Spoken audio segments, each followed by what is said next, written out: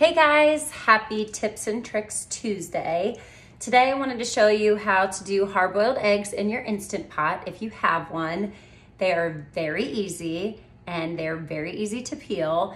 And if you haven't used your Instant Pot, I know a couple of you said you're a little bit intimidated by it. This is a great thing to start with. And I will do a couple of these segments. First I'm gonna start with the hard-boiled eggs. The next one I'm going to do is the pumpkin bisque. And the third one that I'm going to do is how to do rice in them. So start with these, test it out, see how you do, and let's get started. Okay, so get your Instant Pot out, plug it in, and it probably came with this little thing. I don't even know what the appropriate name for this thing is. Trivet.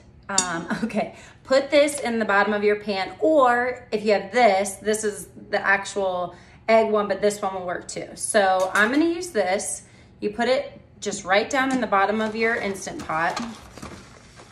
And then I'm going to, it does 9 eggs. I'm gonna do 6. So you put them, I don't know if you guys can see that.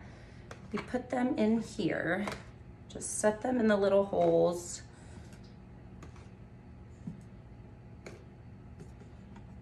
This one over here. And then you're going to dump 1 cup of water in.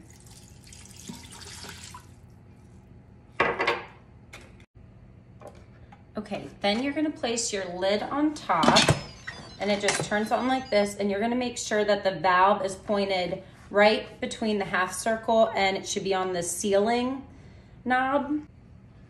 Then you're going to hit manual and you're going to set your time for 5 minutes.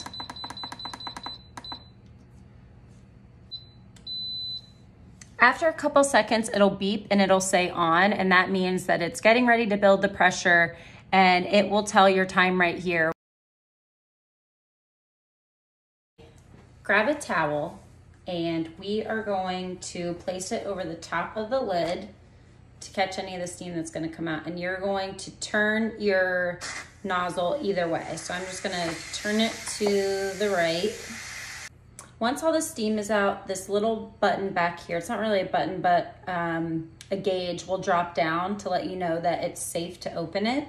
So that's one of the safety features on the Instant Pot, that always make sure that that has gone down. It just is flat then, it doesn't totally sink into the lid, but then you turn it, and this metal part is really hot, so be careful when you take the lid off.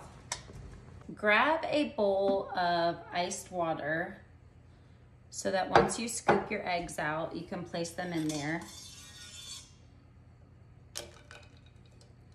And they will crack, and that's okay.